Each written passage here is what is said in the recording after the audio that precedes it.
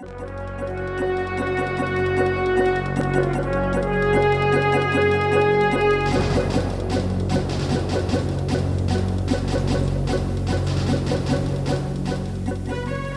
morning and welcome to chapel.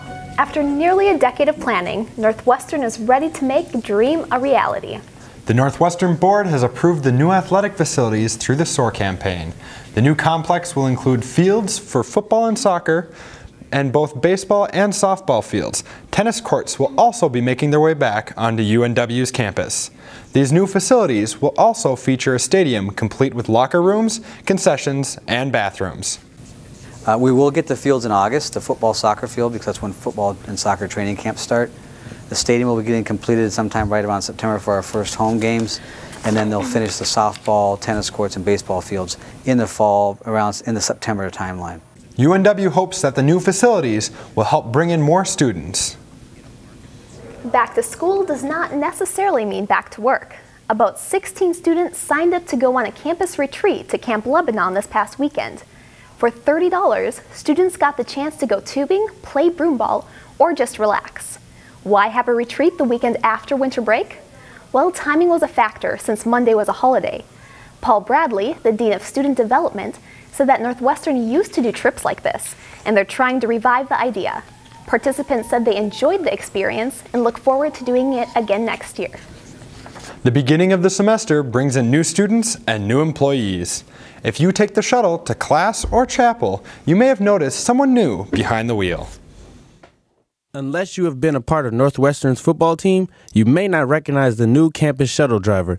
He is no stranger to Northwestern. 16 years ago, Coach George Pulke started working on campus as the athletic recruiter and assistant football and basketball coach. I coach the tight ends and special teams.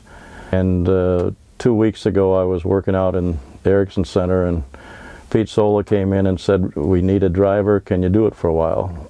Though it might seem strange that a coach is shuttling students from class to class, Pulke is no rookie when it comes to bus driving. That's how I put myself through college way back in the dark ages. I'm also employed by Richfield Bus Company. During the winter, students typically prefer riding the shuttle to facing the dangerously cold wind chills. This means some highly overcrowded rides to and from chapel. The bus only seats 45, but leave it to Pulke to cram as many students in as possible. Keep pushing them back. I'm pretty big, so I can get up and push.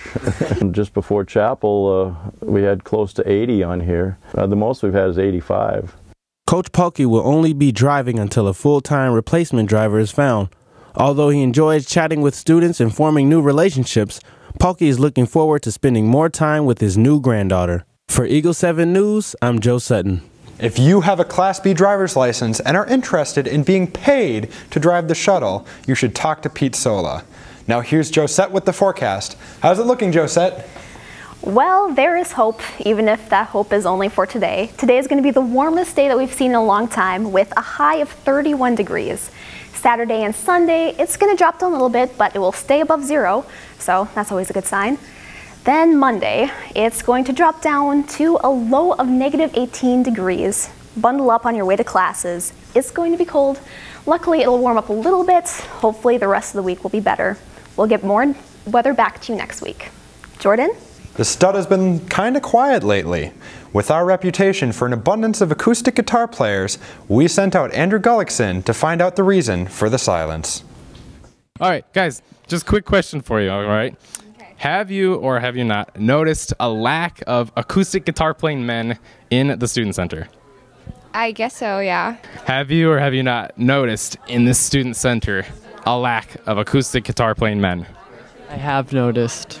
I'm not in here very often, but the times I have been in here, there has been playing in there. You seen any acoustic guitars at all? No. No? Do you know why that is? No. Have you or have you not noticed a really big lack of acoustic guitar playing men here in the Student Center since the semester has started? Yes or no? I have, and it's great. Is there any other kind words you guys have to share? Sometimes I like it, sometimes I don't. Depends on how good the playing is. Okay. I'm really happy that it's not here anymore. It made me pissed. Yeah, I think they're pretty cute.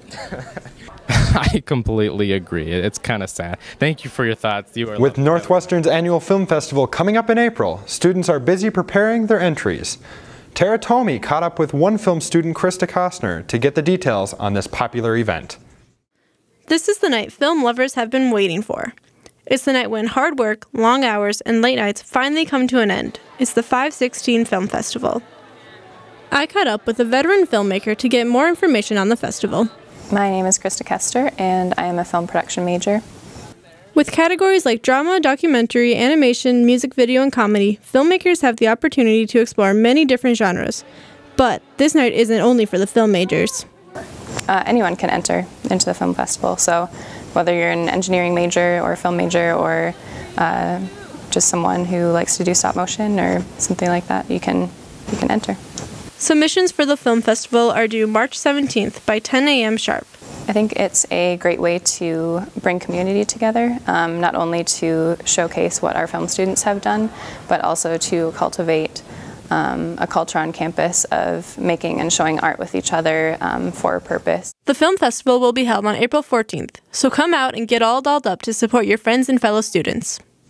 I'm so excited for the film festival. Me too. It's one of the best events of the year. Absolutely. I can't believe last year was the first year I went. Hey, it was mine too. It's a bummer. I mean, I was a freshman, so I mean, what do you do? I guess you have an excuse. Are you submitting anything this year? I'm not planning on it at this point, but who knows, maybe something will come up. Well, we could always make a documentary about your life. About my life?